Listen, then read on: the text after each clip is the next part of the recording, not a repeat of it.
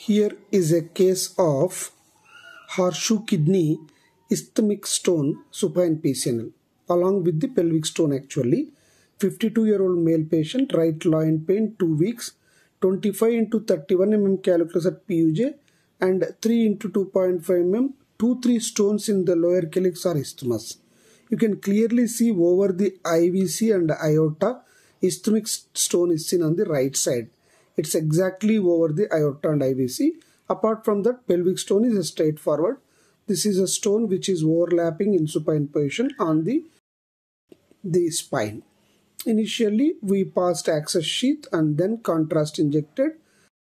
The ureter was accessible, not previously stented.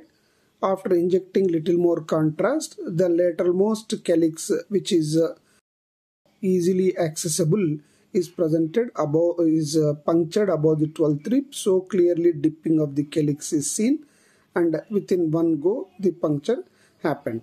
Whether anterior or posterior in supine PCNL, it does not make much difference. We had access from below. This is actually ECIRS position. So the removal of the pelvic stone is through the middle calyx what we have punctured. Upper calyx we have not gone because already it was supracostal. The kidney was not that low lying.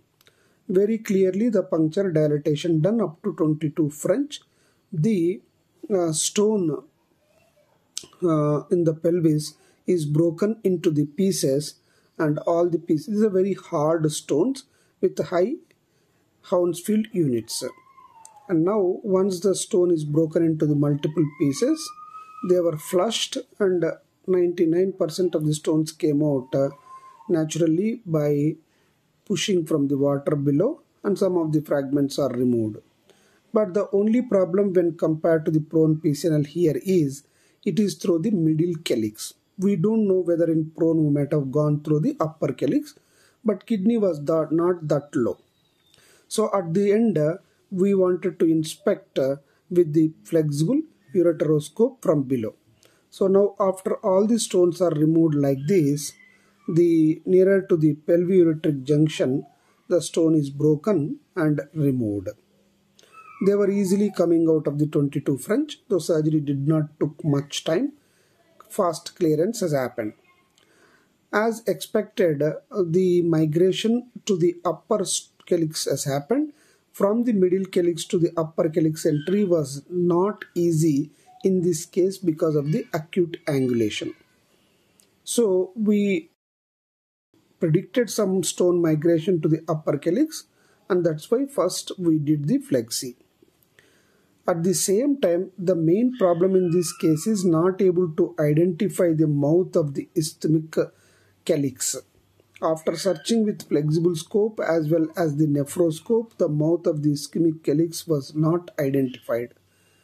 And it is all the mucosal areas, flushing with contrast, everything we have tried.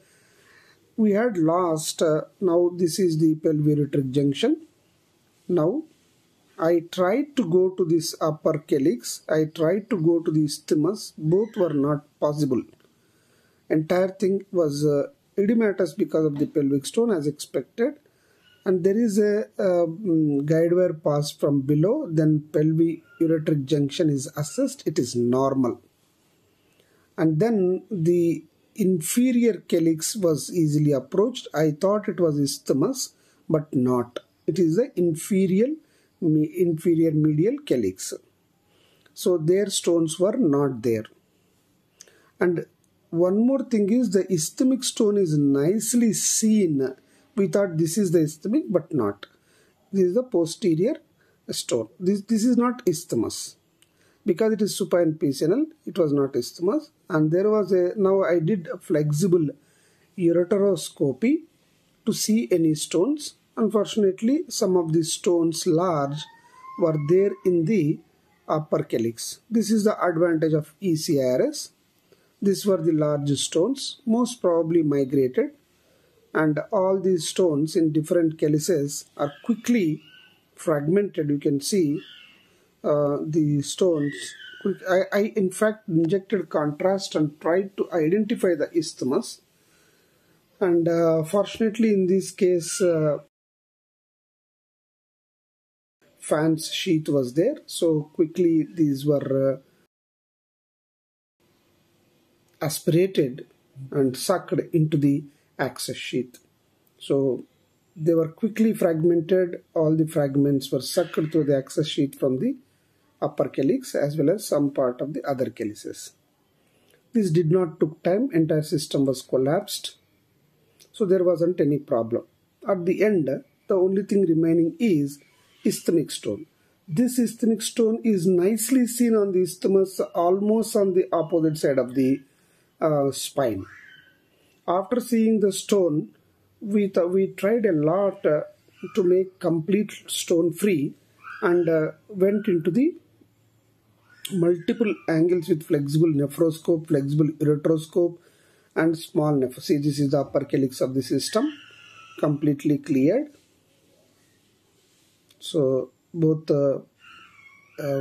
nephroscope and ureteroscope are met, and some of the fragments are given.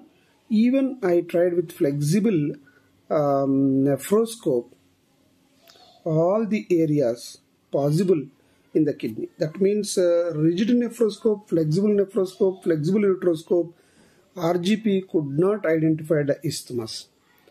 Then I was thinking, after clearing the stone, see, this is medial stone. You can see on the opposite side there is a stone. If you carefully see along with the contrast. So I tried a horizontal puncture above the aorta and IVC. That's a little risky, but I thought 1 or 2 attempts. See, when I am crossing, the ureter is going across, but ureter will be much anterior.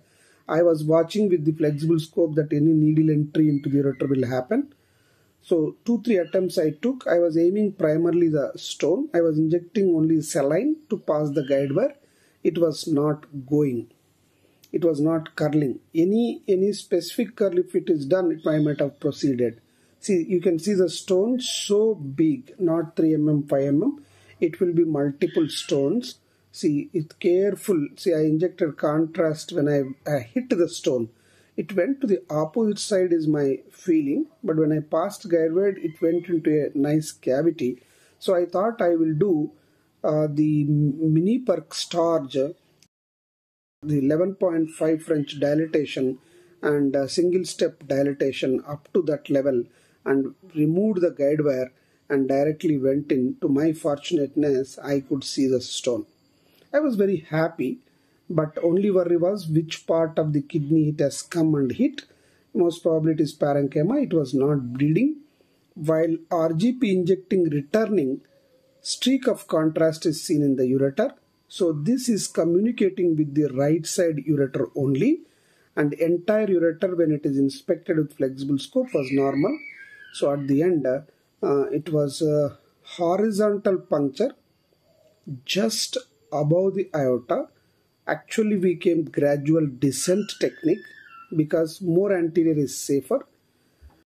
The more posterior will be onto the spine or the aorta or IVC. So every time we kept that in mind very precisely in 0 degree, 30 degree head end. We were focusing the needle and the stone. Small degrees we calculated and directly hit this isthmic stone. Whether this removal of the stone will help the patient or not, but the PCNL, especially in supine PCNL, horizontal puncture can reach this type of the stone. In prone, it might have been very difficult to reach this stone because it will go come from the posterior to anterior paraspinal, and over the spine the needle may not reach it. So this is the complete clearance of the calyx. While returning, I injected contrast. If you carefully see here, see the contrast. Contrast is not going opposite side now. See the ureter. See the ureter is delineated here. That means there was communication with this calyx with the ureter, which was not seen with multiple searches. Even if we have seen, we might have not gone with the angle into the isthmus. So So it is, even though PCNL is a semi-blind procedure, with the logistics of this C-arm carefully, precisely this stone was hit. This is possible only when the stone volume is big and you can feel the stone with the needle. Thank you.